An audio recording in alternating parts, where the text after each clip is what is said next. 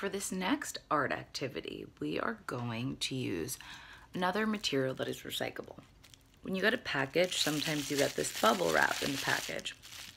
People usually throw this out, but we are going to make abstract art. This is an example of what our work could possibly look like. What I love about abstract art is you can interpret it in any way you want.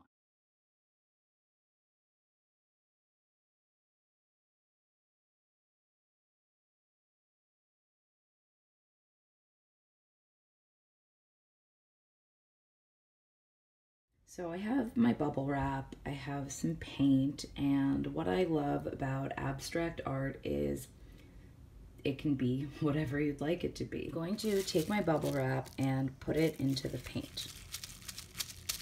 I've used 3 colors, blue, yellow, and a light blue. Let's see what happens on the paper, and I'm going to lift it up. This is what happened when I lift it up. Now I'm going to keep going. Here is my result. These colors are very calming for me.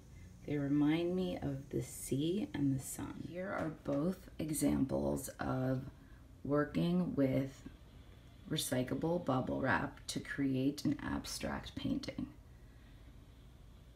Please take a photo of your work and send it in. I'd love to see it. I'd also love to hear about what your favorite color is and why. Which colors make you feel calm? Which colors make you feel happy? If colors make you feel angry or sad. Colors are about expressing our emotions in a safe and healthy way. There's so much we can do with recyclables that we normally throw out, but why throw it out when we can turn it into art? Hope you guys had fun, and again, it's Cici here. See you next time.